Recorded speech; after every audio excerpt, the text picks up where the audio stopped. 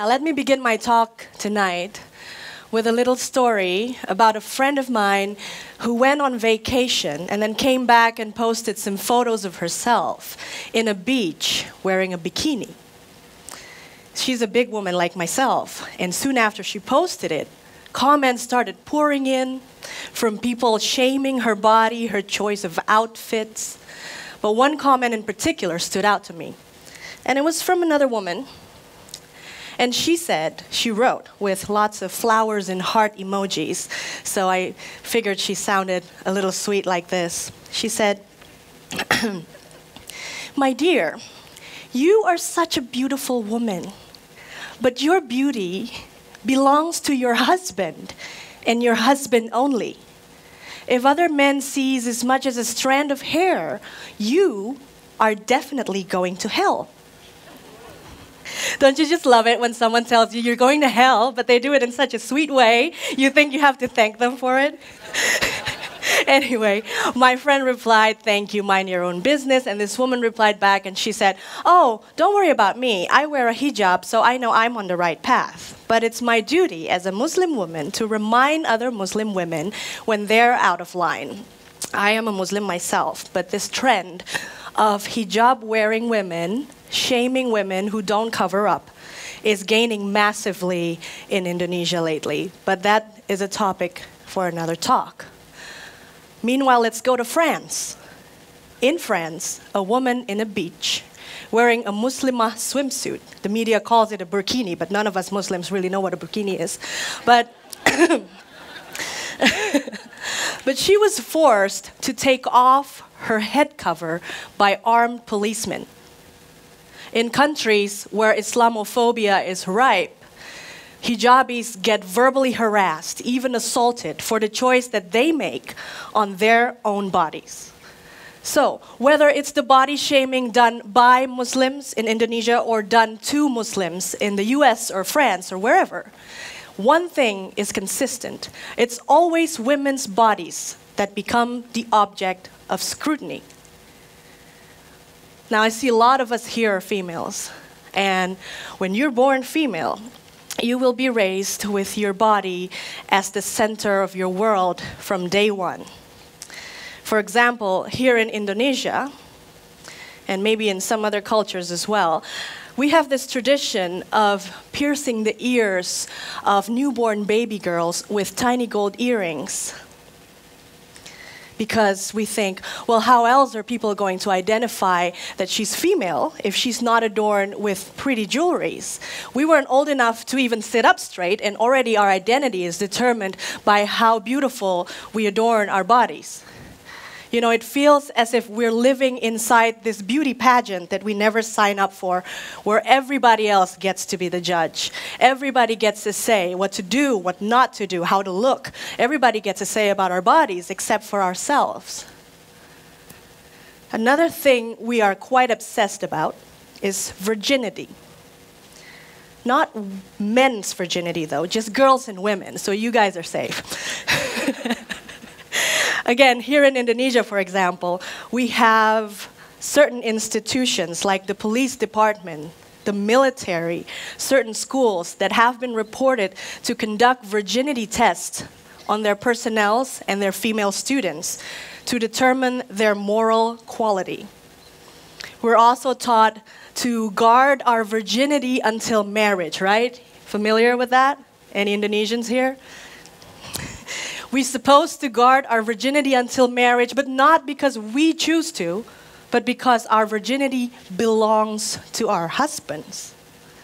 And later, when we marry, we have this expectation placed upon us to melayani, to serve our husbands, including sexually, whenever he wants.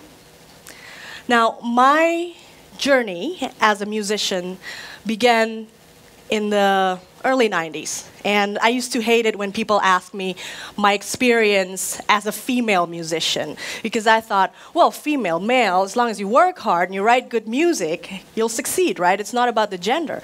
But that was until I was almost signed into a record label, and this was about maybe 10 years ago. And we were having a meeting with the record label people, And the marketing guy asked me, can you gain 10 to 15 kilograms in a month? This was 10 years ago, so I was probably a little smaller than I am today. Can you gain 10 to 15 kilos in a month? And I asked him why. And he said, well, we can either market you as a hot singer or a fat singer. You definitely don't fall into the hot singer category, so let's just plump you up and sell you as a fat singer. Basically, that's what he's saying. I didn't go through with the deal, and I decided to pursue my career in the independent music scene, which suits me better. But a few years later, I ran into the same guy at a music event, and he was talking to a bunch of aspiring musicians, aspiring producers, and music directors, and he said, "Sexy is out. Demure is in. The market no longer wants a pop star that they can masturbate to. They want a pop star that looks like wife material," is what he said. So I jumped in and I asked him if that theory of his applies to male pop stars as well. And he couldn't really give me a straight answer. So these things are how I know that the playing field was never level. When boys want to be musicians, they got to worry about how well they play, how well they write songs. When girls, like myself, want to be musicians, we got to worry about how well we play, how good we sound. We also got to worry about how desirable we look, how hot and sexy we look according to this industry standards. Now, when I tell you all these things, please don't think that these are just problems that are specific to Indonesia, because your country, wherever you're from, you probably have your own misogynistic culture and practices as well.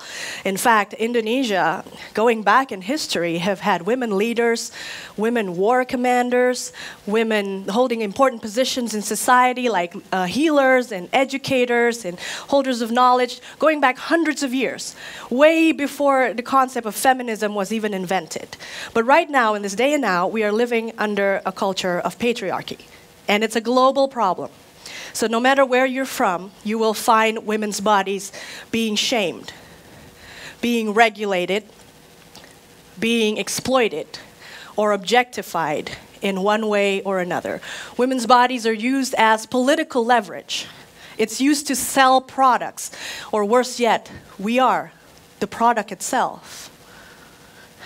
In 2013, I went on a road trip by myself, and I was in a night bus in Sumatra, traveling alone. And I noticed I was the only woman in the bus. And I noticed I was being stared at. I was terrified, because not long before that, there was news about a woman in India who was gang raped and murdered in a bus, just like that one.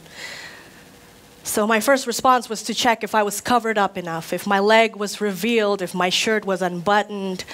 I put on a jacket, I put on a hat, even though it was steaming hot inside the bus. I have to make myself as invisible as possible. But inside, I was really, really angry that as a woman, I have to constantly limit myself just to be safe. Don't go out at night, don't travel alone, don't go out at all. I can only wear certain kinds of clothing to be treated with basic respect.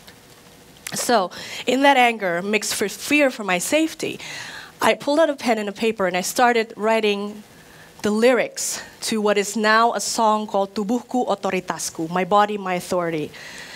Ini suaraku, tubuhku, otoritasku. This is my body, my voice, my authority. Yang ku teriakan, kenakan pilihanku. What I wear, what I say is my choice. And I kept writing and I kept writing, and I felt bigger and stronger, and I made it through that trip safely. At the end of TEDx, later I will perform with my band that whole song.